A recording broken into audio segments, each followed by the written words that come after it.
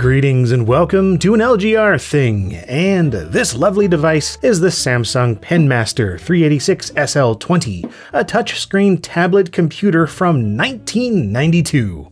Back then, this started at a price of $3,995, with costs heading upwards of $5,000 for a fully spec'd example with additional storage. But being that this was Samsung's first tablet computer on the market, and one that packed an impressive 386 MS-DOS PC inside, it's little wonder that it cost half as much as a 1992 Geostorm back then.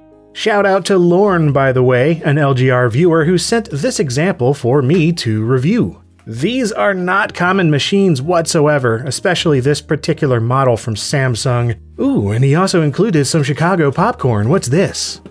Caramel and cheese. Now that's some tasty stuff. But yeah, anyway, the PenMaster. It's pretty large by today's tablet standards, measuring 11.5 by 9.5 by 1.8 inches and weighing in at 5.5 pounds or 2.5 kilograms with the battery installed. But back when it was one of the brand new pen-based computer systems debuting at the 1991 Fall Comdex show, this was darned impressive. So much so that portable computing pioneer Grid Systems licensed the design from Samsung and sold their own, slightly better known variant called the GridPad SL.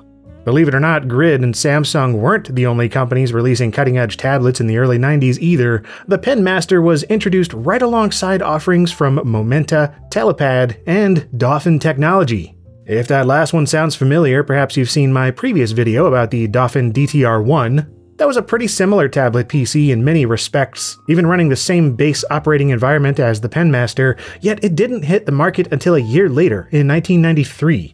On the timescale of early 90s computing, that may as well be an eternity, so let's take a look at what Samsung was doing in these earlier days of touchscreen tablet PCs. As its name implies, the PenMaster comes with a pen suitable for all manner of mastering, outfitted in a blue plastic body matching the word pen in the logo. It has a single button on the side for right-clicking, and the pen position can even be detected a centimeter away from the surface of the tablet screen. So yeah, the pen is battery-powered and was pretty advanced for the time, with replacements from Samsung costing $80 each.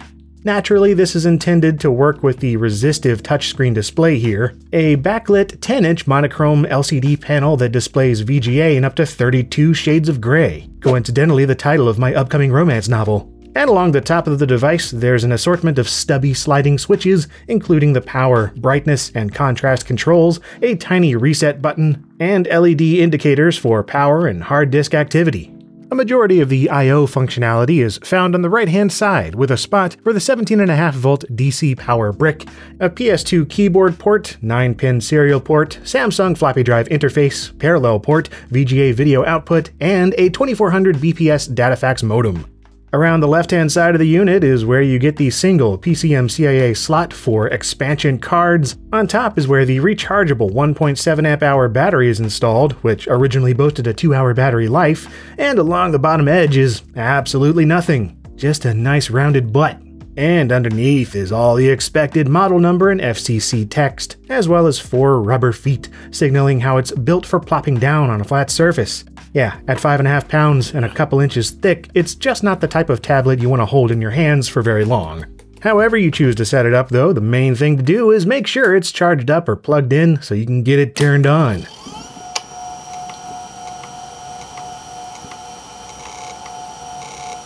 At this point, the PenMaster boots up like any PC of the time period, performs the standard hardware checks, and begins loading the operating system. Go Corporation's PenPoint and CIC PenDOS were both available as options from Samsung, but this one came with Microsoft Windows for Pen Computing version 1.0. Based on Windows 3.1 for desktops, it'll feel darn familiar to anyone used to that, with the main additions being the Microsoft Pen Tools applications. Things like the pen palette for handwriting recognition, the training program for helping it understand your sloppy handwriting, and the on-screen keyboard for when all other inputs inevitably fall flat on their face. There's also the handy notebook application, much more involved than good old Notepad. This is meant to take the place of a personal organizer and rid your life of pesky paper calendars once and for all, in theory. Yeah, all this handwriting recognition stuff with Windows for Pen Computing never really struck me as something I'd want to use for anything more than a few minutes. Once the novelty of it actually recognizing a few simple words wears off, you're left struggling with the awkwardness of everything else.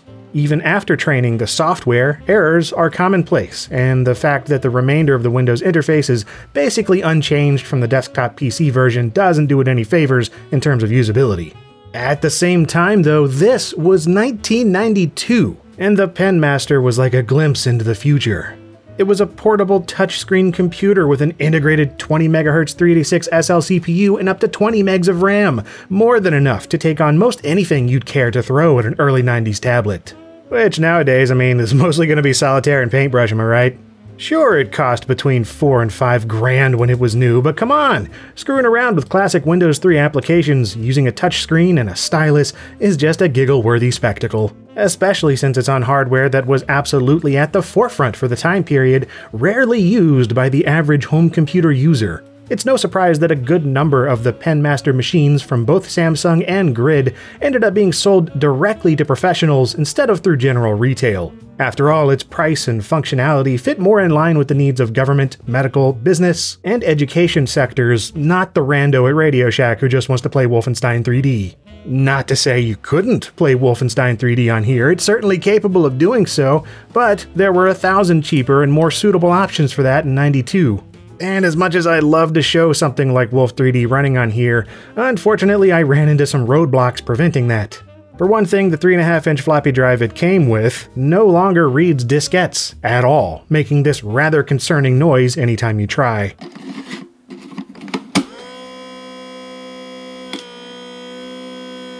And to make matters worse, the hard drive barely works either at this point, crapping out seemingly at random. This not only froze the system constantly, but the entire drive eventually refused to show up in the BIOS at all.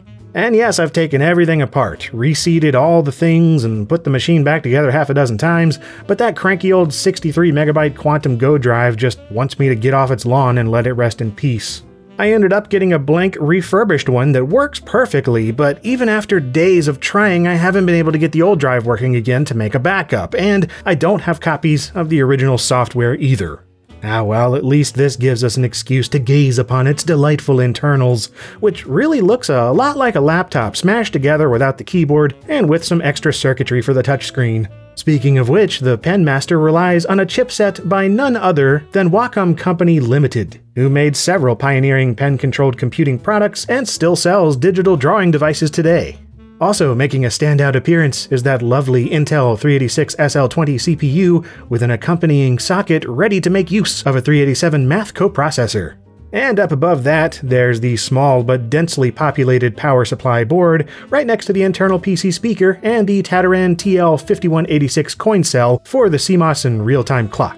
Yeah, overall I'd say Samsung did a nice job fitting so much into a relatively small package considering the early 90s tech they were working with. The chunky battery, 2.5-inch hard drive, and full-sized I/O ports bulk this thing up quite a bit.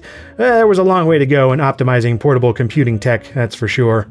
And that's about it for the Samsung PenMaster, a fascinating early entry into the tablet PC marketplace, though one that didn't make much of a lasting impression, it seems.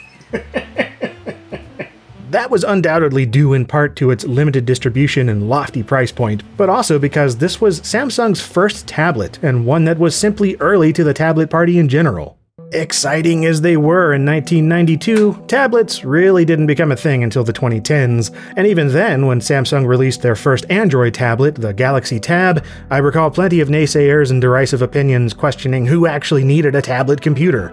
Samsung strikes me as one of those companies that throws every new form factor at the wall to see what sticks, even if the timing isn't exactly optimal. And the PenMaster is an enjoyable example of that from all the way back in 1992.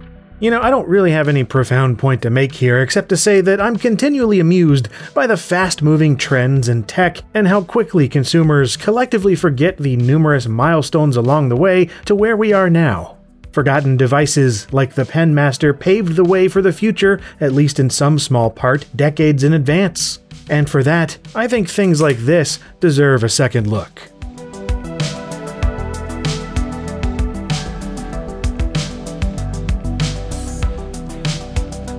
If you enjoyed this look at the PenMaster, might I suggest my video on the Dauphin DTR1, or any number of other bits of retro tech history? I cover a lot of stuff here on LGR. As always though, thank you very much for watching.